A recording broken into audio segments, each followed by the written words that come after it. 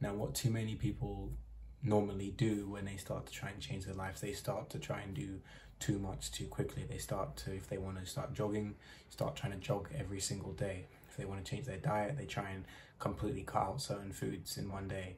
If they want to go to the gym, they want to start by going to the gym every single day. Now, it doesn't work like that unless you have had a very big mental change to your self-image. It's going to be very hard for you to change from doing a certain set of things one day to a completely new set of things another day, because we are ruled, or we live by our habits, and our habits are very hard to break. And our habits are a result of, you know, the way we see ourselves, the way we've continually lived our lives. And so, like I said, unless you have had a very big experience to shift your mindset into, okay, I'm no longer being this type of person, it can be hard to start making those radical changes. You don't have to start by going to the gym every single day. It's going to be very, very difficult, because you've been going from never doing anything to trying to do something every single day in a row. You're going from a little to a lot with no in between. To bridge the gap, what you need to start doing is taking things slowly, slower than you actually think that you can. Being easy on yourself, okay? You know, everyone is human, everyone makes mistakes. Also, to start changing, you know, your entire life, it's going to take a little bit of time. And so you start by implementing whatever it is slowly. You're not going to go to the gym every single day. You're going to start by going to the gym for 10 minutes. Now, that kind of doesn't make sense. Like, what's the point of going to the gym 10 minutes? You want to do something that is easier than you know that you can do. You want to do less than you know you can do at the start. Why? Because when people start to go to the gym every single day, they're like, oh, this is so hard, I don't know what to do. All these excuses start coming out.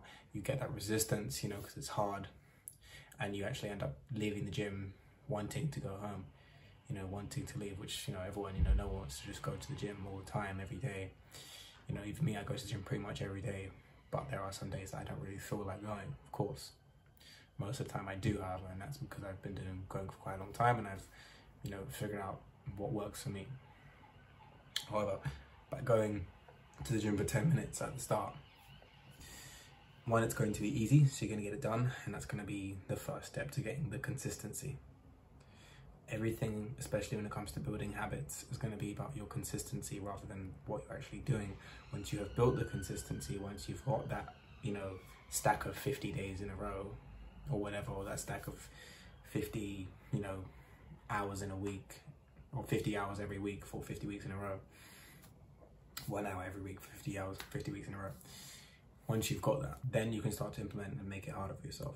But if you try and make it go from 0 to 100, make it too hard too quickly, like going every single day, you may only get 3 days of that. And then you stop, and then you start again, and then you stop. That's not change, is it?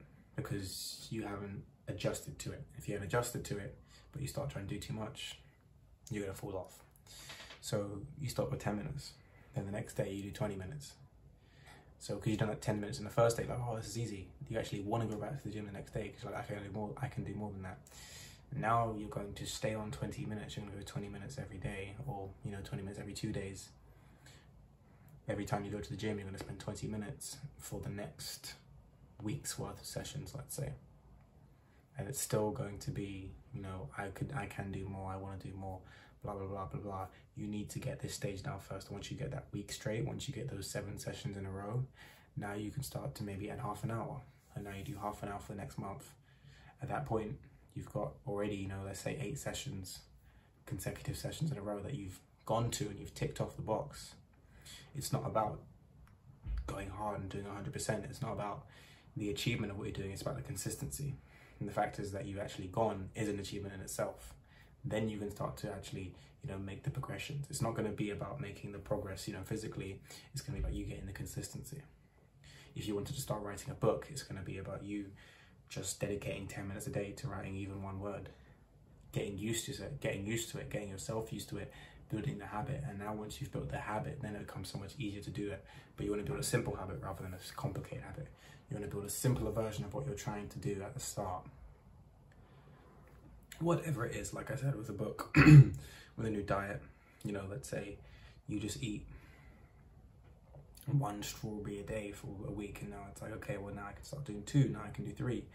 Now I can have a fruit bowl. Okay, now I can replace this fruit bowl with my original breakfast of, you know, turkey rashers or whatever. This is how you're going to start to actually build the consistency, the framework, the foundation that is so key. So now that you're not going to fall off, because you're not going to start doing too much too quickly, getting that resistance. You're easing yourself into it, slowly changing your mindset about yourself. Stop thinking, oh, the gym is hard to go to. I'm not the type of person that can go to the gym every day, because you have been going to the gym every day, but you've been going for 10 minutes, then 20 minutes, then 30 minutes. Now you're someone that goes to the gym every single day, and you get something in, rather than a person that, okay, tries to go to the gym an hour every single day, and on day 3 they stop because it's too much, and their body just, not even physically, their mental aspect of themselves isn't ready for that change, and they haven't got that self-concept of thinking, yeah, this is normal, I can do this. It's too difficult because it's too radical of a change. Now slowly, you keep doing this, keep adding more minutes. You actually know how to work out now, so it's not as daunting, so there's less resistance. Now you can start maybe 6 months down the road, you know how your workouts work, you know what works for you, you can start to build up and add more things to your sessions, you're learning more. Now you can be that type of person that is, you know, been going to the gym, you know, every single week for 6 months. You know what you're doing. You are the type of person that goes to the gym every week for 6 months, and now you can go for an hour each time, and now you can start to train, you know, at a normal intensity. And now you're someone that just goes to the gym, and now you're someone that works out, and now you're someone that actually got results from the gym too. But everyone wants to try and do stuff very quickly and make radical change very quickly. Do it slowly. Not only slowly, do less than you think you can, less than you want to, so that in the future you've built that basis, you've built that foundation, and from within that foundation you've built a very strong new person, the person that now goes to the gym. Of course, this is an example. This can be to do with anything. This can be to do with breaking a habit like smoking. This can be to do with you know, changing your relationship with money, anything. Take it very slowly so that you can change the mental aspect, which is really what holds people back, to overcome the procrastination, overcome the how do I say, the resistance of, oh, but I don't feel like going to the gym today. I'm only going for 10 minutes. Okay, that's fine. I can do that. Okay, I'm only going for 20 minutes. 10 minutes was easy yesterday. Okay, that's fine. I can do that. All right, I knew I could do the 20 minutes. That was easy, and I know what I'm doing now. Okay, now I've done that for a whole week. Okay, let's go to half an hour. I've been going to the gym half an hour every single day for the past 3 weeks. Okay, let's make it an hour. Now it's been 6 months. I've been going to the gym every day. I've been going to the gym 3 times a week, whatever it is, for an hour, for 6 months straight. I'm someone that goes to the gym. I'm seeing results. Now this is a new person that you have become. That's how change works. Hope that was useful to you. Peace.